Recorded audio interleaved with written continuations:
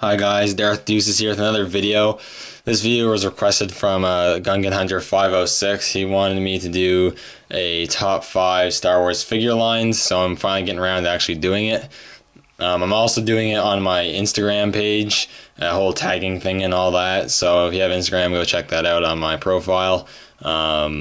But yeah, I'm going to do the video here. If anyone else wants to do a video or share your list in the comments below, feel free to do so. I'd love to know what your guys' favorite figure lines are on the Star Wars spectrum.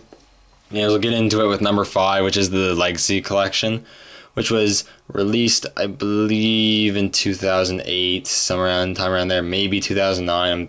It's a little hazy. I think it's 2008, kind of when this Legacy Collection came out. It was the white and blue packaging there. When the Clone Wars figures first came out, you also had alongside the Legacy Collection. And here are a few figures that are just from that. It's just a really good line. It's pretty much just a extension to the 30th anniversary collection line. You had movie figures, expanded universe figures, just a wide variety of characters, which were all, for the most part, very nice, well done, good articulation, good sculpts, and all that, and just really cool. You still had some cool battle packs coming out. You still had comic packs coming out at the time.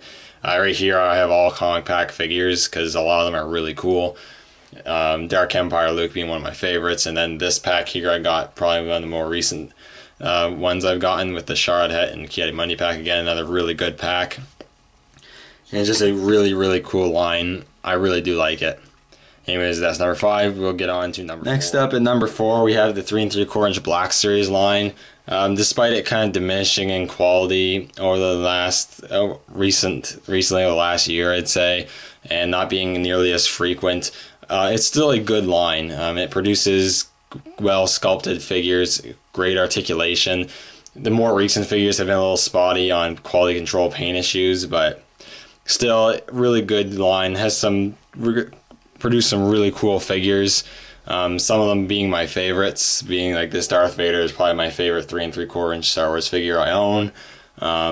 It's just so cool, and all these guys are really cool, and it's a really good line, and one of the ones I really collected because that's when I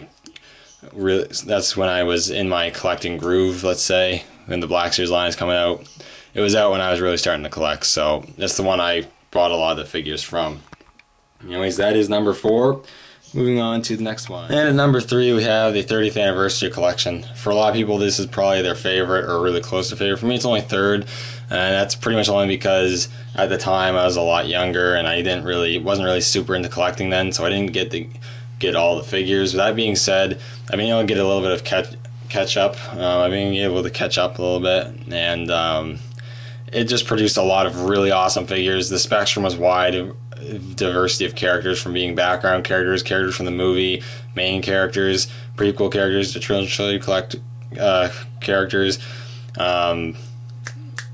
EU characters from both before the prequels and after the original trilogy. There's just such a diversity of characters, so many awesome figures. Was every figure great? No, but there's still a lot of great figures, great sculpting, good articulation, good accessories, and here are just a handful of my favorites. You know, we got a lot of EU Sith in that line, and some are just awesome. I love this Darth Nihilus figure. The Star Killer is awesome. Bane's pretty cool. You got the McQuarrie concepts released during that time as well. Just such a great line with a lot of really awesome figures, and that is my number 3. Number 2 is the Black Series 6-inch line. Initially a line I was not planning to collect. Mainly because of not having a whole lot of space and the price of the figures being double than 3 3/4 inch figures. It was just not something I was really interested in collecting. I got like a 6-inch figure when they first came out, and I skipped a lot of the waves. And then the Force Awakens figures came out. I picked up a couple and I fell in love with it, basically. These figures are awesome because of the larger scales. You can get more articulation into them, you can get more sculpted detail into them and more accuracy, and they just look so cool. They're awesome figures, and I'm now hooked on them, and I need to get more. I built up my collection a little bit. I still have to play a lot of catch up. There's a lot of figures that I missed out that I really want to get, and I really want to build my 6-inch figure collection, Star Wars figure collection. But this is a really great line, and a great line for collectors. Here's just 3 of a few. a handful, a few figures I have, some of these being my favorite. I mean, this Jango Fett's awesome, and just for the most part, some 6-inch figures have been better than others, granted, but the ones that they really hit out of the park, they really nail. And you know, Jango Fett there is a great example. He's great, relatively good articulation, great, a lot of accessories, great sculpt. I just really like this line. Same with the Kylo Ren, awesome articulation. You get that guy in a ton of poses, just awesome. Great, just a great line. Really overall a great line. I'm really want to get more of these guys and build my collection even more. Anyways, that is number 2, and we'll move on to the number 1 spot. And last but not least, we have number 1, the Vintage Collection. This one is not only like my favorite for reasons because the figures, but also some sentimental. It's really the first line this is the line that was out when I really started to actually start seriously collecting figures. So there's that. And it's just, and even after that, it's still an excellent line. I mean, I'm looking back, and there are some figures that are obviously better than others, but I don't think there's ever a figure that was really bad in the line, which is really impressive. And here's just a handful of figures I have. I mean, it's one of the few lines where I actually have a carded figure, which is, you know, I don't really collect carded figures, so, but I mean, that Boba Fett there was one of the first figures I got. It was definitely the first vintage collecting figure I got. Just an excellent figure. All of these guys, excellent figures. You know, articulations usually on point. Sculpts are great.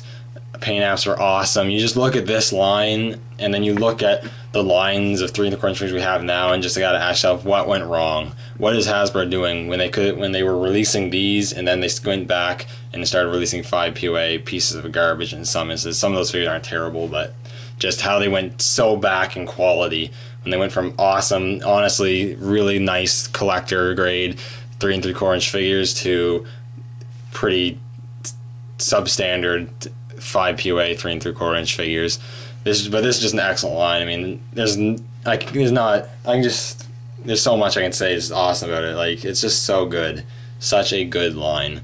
Packaging was awesome. These guys are awesome to collect in card or outside of packaging. Either way you went, it was just an excellent line. And if you're getting into collecting figures, Star Wars figures, this is the line you want to pick up figures from. Awesome amount of characters, awesome sculpts, awesome paint apps, usually packed with good accessories. Just so cool. And I really wish we still got these quality figures today, but times have changed. Anyways, those are my top 5 figure lines from Star Wars. Thank you guys so much for watching. Feel free to make a video response or leave your top 5 lines in the comments below. Thank you guys so much for watching, and may the Force be with you.